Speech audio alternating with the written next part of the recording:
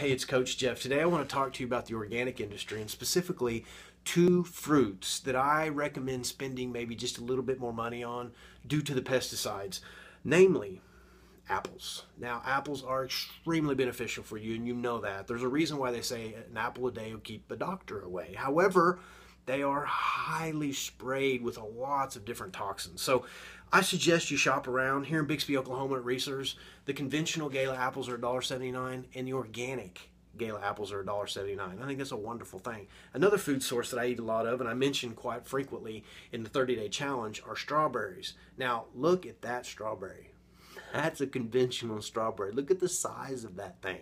There's a reason why it grows that big. Now, strawberries are extremely good for you because they're a highly inflammatory, lowering food source. And if you know anything about the 30-day challenge, we want to lower as much inflammation in your body as we can so that it can heal itself. Now, here is an example of a carton of organic strawberries. I spend maybe about $1.50 extra because I believe in the organic strawberries and they taste much better. So when choosing organic, there are a few sources that I say spend a little extra money. Until next time, be well.